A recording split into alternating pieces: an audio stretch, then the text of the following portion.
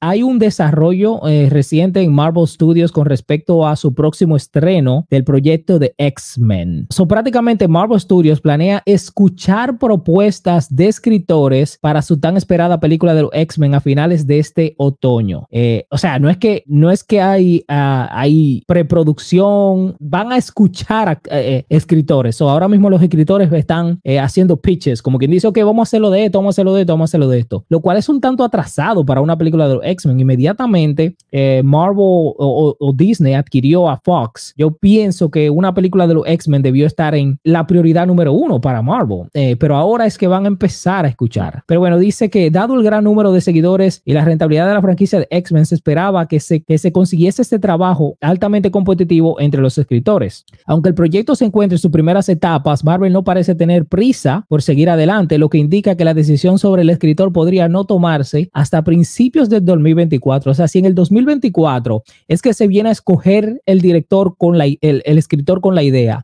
Esta película, lo más rápido que puede salir vendría siendo 2026, quizás 2027. Falta muchísimo para esto. Dice que desde la adquisición de 20th Century Fox por parte de Disney en el 2019, los fanáticos han estado ansiosos por un reinicio de la franquicia de X-Men, especialmente después de la decepción de Dark Phoenix. Yo digo Dark Phoenix y me da calofrío. El presidente de Marvel Studios, Kevin Feige, ha estado supervisando esta transacción, pero el estudio aún tiene que acelerar el proceso de desarrollo. Dice que Marvel ha estado dando pistas sobre los X-Men en sus propiedades existentes, como una escena final de los créditos de Miss Marvel que introdujo el término mutante, alimentando la especulación y el entusiasmo entre los fanáticos. Antes de la llegada de la película de acción real, Marvel también presentará una serie animada, X-Men 97, que debutará a principios del 2024 en Disney Plus. Esto podría servir como un guiño a los fanáticos de toda la vida y como una forma de medir el interés y la respuesta del universo de Marvel. Y por último,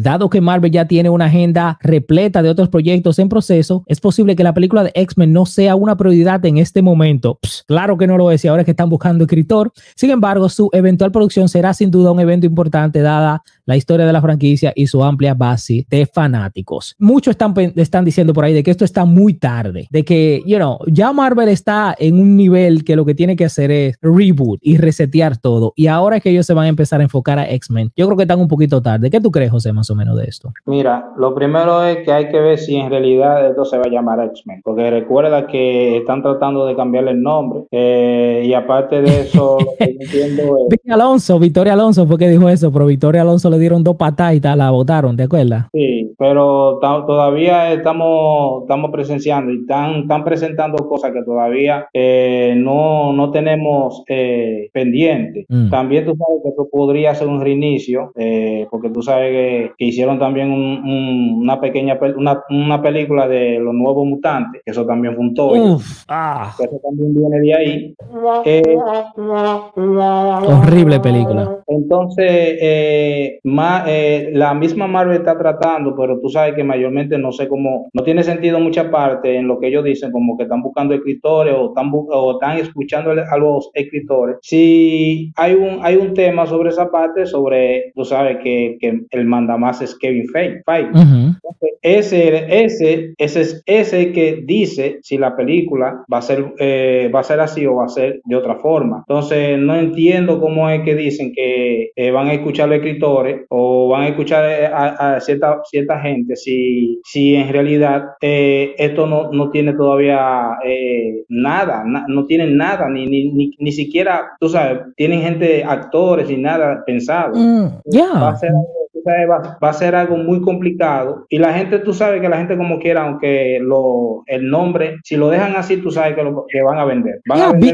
Bien extraño, porque nos podemos acordar tal vez de lo que hicieron los hermanos rusos, que tú te acuerdas, yo no sé si tú supiste eso, pero de la forma que los hermanos rusos entraron al mundo cinematográfico de Marvel fue que ellos ofrecieron un pitch, ¿verdad? Como una venta sobre el tratamiento que iban a hacer con el Capitán América, y de ahí salió el Capitán América, el Soldado del Invierno. Esa fue la película que yo como le pitch a Marvel. Entonces yo no sé realmente cuál es el proceso, si es que el pitch, ellos dicen que tiene que ser relacionado con una historia de los cómics, como quien dice, ok, porque tal y como dice Jorge, dice aquí, van a escuchar propuestas de escritores y no tomar guión de los cómics, ¿qué podría salir mal? O sea, yo me pregunto si es que le ponen unos parámetros, como quien dice, ok, ¿cuál es tu pitch o cuál es tu propuesta basado en este cómic o basado en este grupo de cómics de historias? Entonces, tráeme tu idea, cómo tú lo vas a adaptar, entonces vamos a coger la mejor idea. No sé si así es que resulta, porque ya, si te dicen, ok, tráeme una propuesta para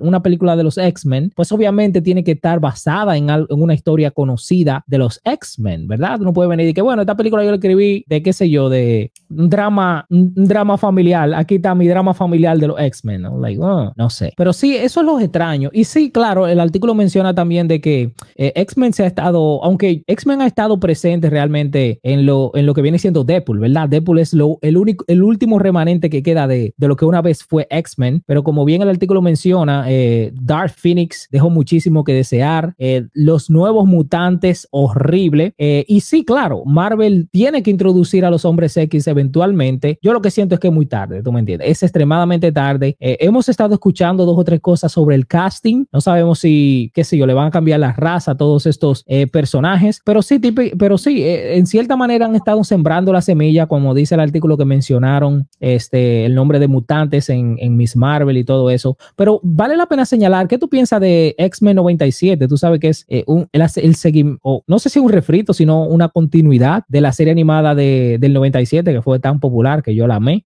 Yo no sé, no le tengo mucha confianza a esa serie que se va a estrenar el año que viene. ¿Qué tú piensas de eso, de lo que van a hacer con esa serie? Tratan de hacer lo mismo, pero ya tú sabes que esto va a ser moderno, esto no va a ser lo que en realidad antes era. Tú sabes que las series aunque eran un poquito infantil, pero tenían su toque ya más heroico y más algo muy, muy sensualizado, porque si tú te das cuenta, había muchos personajes ahí que estaban muy sensualizados, ¿entiendes? No lo van a traer igual.